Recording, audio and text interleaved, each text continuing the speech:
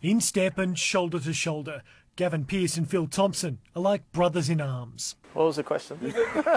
He's got the retention span of an indoor plant. But their humour masks pain. The two MPs are on a mission to protect the lives of people like them, people who have served on the front line. I want our mates to stop dying. I want to stop going to funerals. I want mums to stop burying their sons. They have their own battle scars. Both suffer post-traumatic stress disorder and have lost mates. Gavin Pearce was the Sergeant Major of his unit.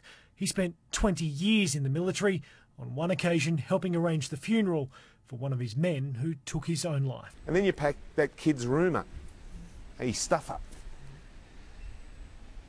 And then you go to the funeral director and you dress that young bloke in his polyester uniform. The burden of losing soldiers he led weighs heavy. And I'll never, ever, till the day I die, forget the look in that mother's eyes when we gave her a flag to replace her son. Phil Thompson served in Afghanistan. He was injured in an IED blast, but he says it's losing mates to what he calls the black hole that hurts most. Every day I think how we could have done something better. Gavin and Phil want the tears to stop and the answers to start.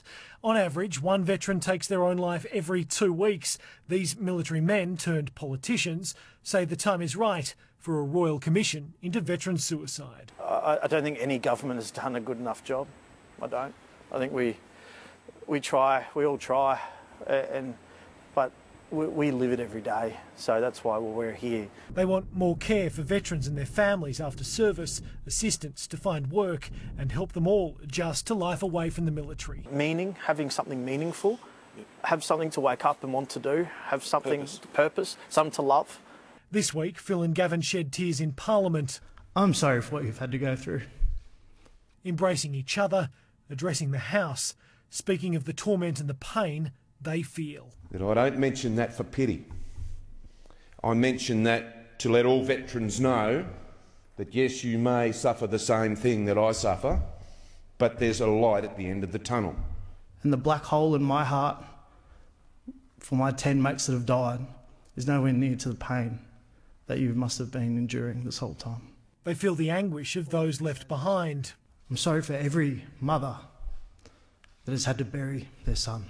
Among them, Julianne Finney, whose son David took his own life 2 years ago. And I'm just as proud of him today as I was when he was living. She's campaigned for a royal commission and this week took her plea back to Parliament House. If you're a serving member now, hold on, we're getting there. The Prime Minister has preferred the option of a long-standing commission but has not ruled out a royal commission running alongside it.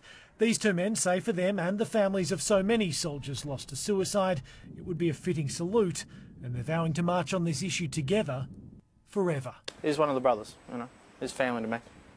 And I'll never leave him, and I'll never leave those diggers that I led, you know, during my time. Jonathan Kersley, 9 News.